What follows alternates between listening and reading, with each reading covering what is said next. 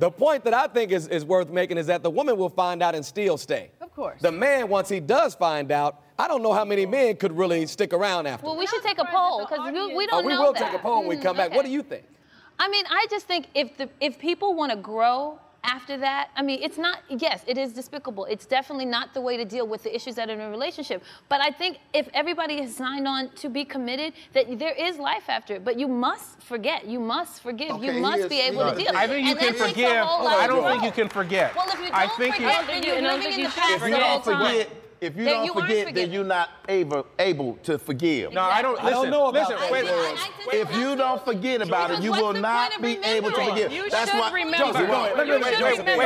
Wait a minute. George, if I loan you some money and you don't pay me back, I might forgive you, but I'm not loaning you any money anymore. I don't forget. But you know what? So then what does that mean?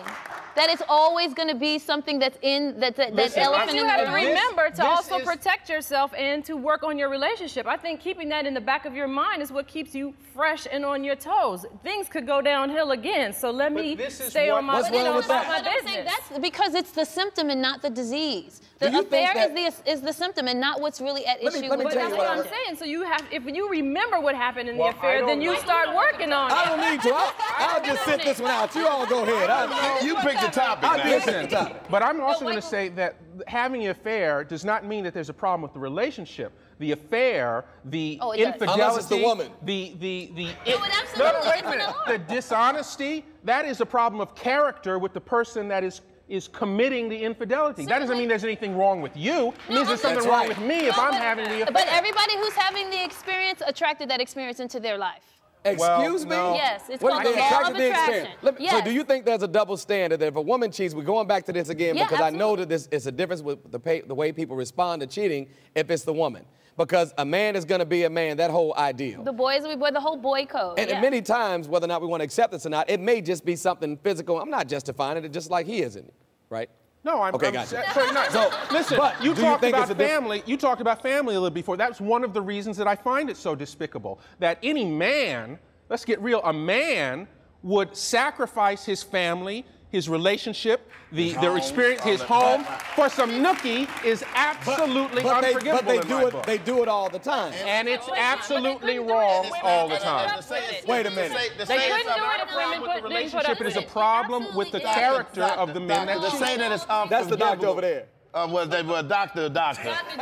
This is the Dr. Phillips right here. Dr. Phillips. Go ahead, George. To say it's unforgivable is unrealistic because if you want your relationship, you made a commitment for better or worse. Guess what? This is the worst part of it, all right? Now, let me tell you something. And I didn't know if I was going to be this honest about it, but let me be honest with you about this. If my wife of 15 years cheated on me, I can't sit here today and honestly tell you that I would walk away from my marriage. I'm telling you. Can you say you would forget?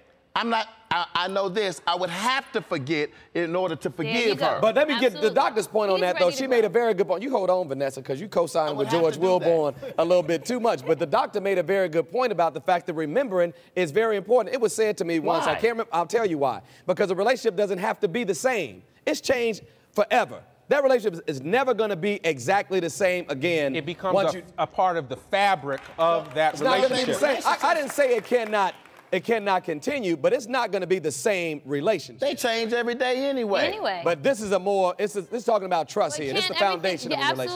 Absolutely, it breaks the trust. But can't every experience be a way to grow your relationship? And that's what I was saying. It doesn't have it can be different and better. Even an experience as traumatic and devastating as infidelity, it's still for two people who have made the commitment, a lifetime commitment. I told my wife that death do us part. That's the vows we took to each other. You know what I tell her often? That means somebody got to die to get out of this relationship.